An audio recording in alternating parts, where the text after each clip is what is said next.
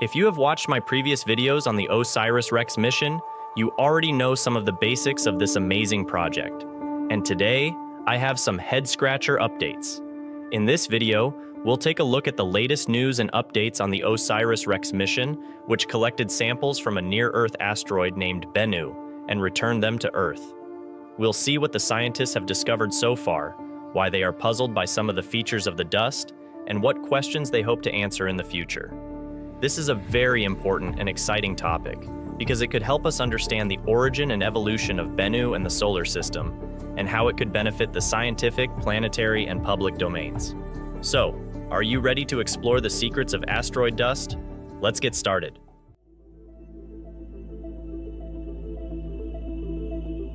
The first thing we need to know is how the sample canister was transported from Utah to NASA's Johnson Space Center in Houston, Texas, where it was opened and analyzed by the scientists. It was then transferred to a special laboratory, where it was placed in a nitrogen-filled glove box to prevent contamination. The scientists had to follow strict protocols and use special tools to access the canister and its contents. This was a very delicate and complex process, because the canister and the dust were very valuable and fragile, and could easily be lost or damaged during the extraction process. Scientists had to use gentle techniques and avoid touching the dust directly. They also had to be careful not to use up too much of the sample, as they only had about 60 grams of dust to work with, which is equivalent to about 2 candy bars.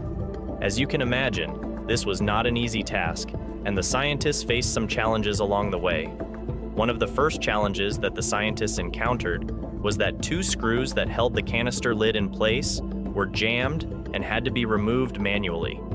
This took several hours and required a lot of patience and precision.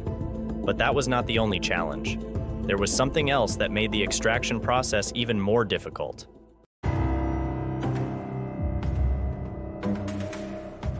The first analysis of the dust revealed some surprising and puzzling features that the scientists did not expect to see.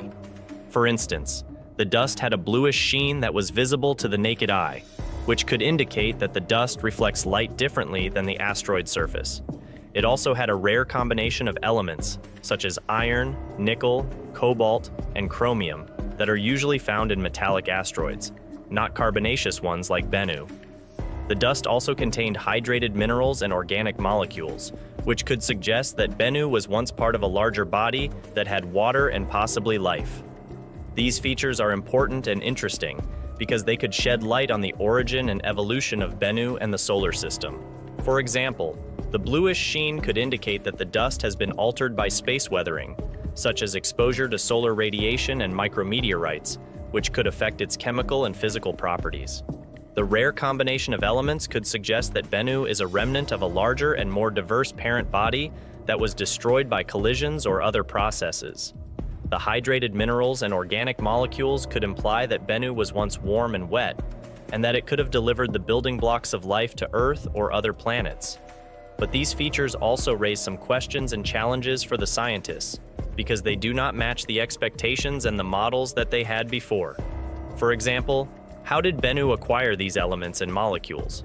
How did they survive the harsh conditions of space? How do they compare with other asteroid samples?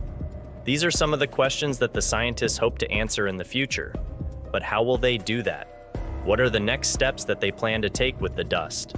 And what are the future prospects and the potential benefits of the mission? Let's find out in the next section.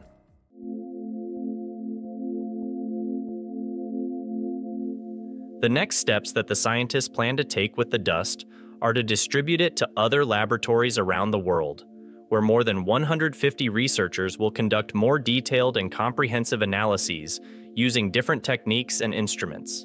Scientists will also compare the dust with other asteroid samples, such as those from Japan's Hayabusa and Hayabusa 2 missions, which collected samples from different types of asteroids, namely Itokawa and Ryugu. This will allow the scientists to better understand the diversity and similarity of asteroids in the solar system. This is a very exciting and promising prospect because it could help us advance the scientific knowledge of asteroids, improve the planetary defense strategies, and inspire the public interest and curiosity in space exploration. By studying the dust from Bennu, the scientists hope to learn more about the origin, composition, and potential hazards of asteroids, especially those that could impact Earth in the future. Bennu has a small chance of colliding with Earth in the late 22nd century, and OSIRIS-REx has helped to refine its orbit and trajectory. The mission has also demonstrated the feasibility and the challenges of landing on and sampling an asteroid, which could pave the way for future missions that could deflect or redirect an asteroid if needed. It has also captured the public's imagination and curiosity, as it has shared stunning images and videos of Bennu and its surface, and invited the public to participate in naming the asteroid and its features. As you can see, the OSIRIS-REx mission is not only a scientific achievement, but also a cultural and social one. It has shown us the beauty and the mystery of the universe, and the power and the responsibility of humanity. It has also shown us that there is still so much to learn and explore, and that we are not alone in this quest. But before we end this video, I want to leave you with one final thought. What if the dust from Bennu could reveal not only the secrets of life on Earth, but also the secrets of life beyond Earth? What if there are other worlds out there that have similar or different forms of life, and that we could someday visit or communicate with? What if we are part of a larger cosmic family, and that we have a role and a purpose in it? These are some of the questions that the OSIRIS-REx mission could inspire us to ask and to pursue. And who knows, maybe one day, we will find the answers.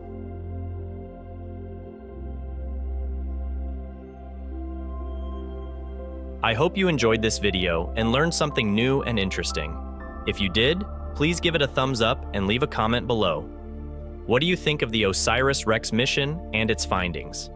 Do you have any questions or suggestions for future videos? Let us know in the comments. And don't forget to subscribe to the channel and hit the bell icon to get notified when I post new videos. You can also follow us on Facebook and Instagram for more updates. Thank you for watching, and I'll see you in the next video.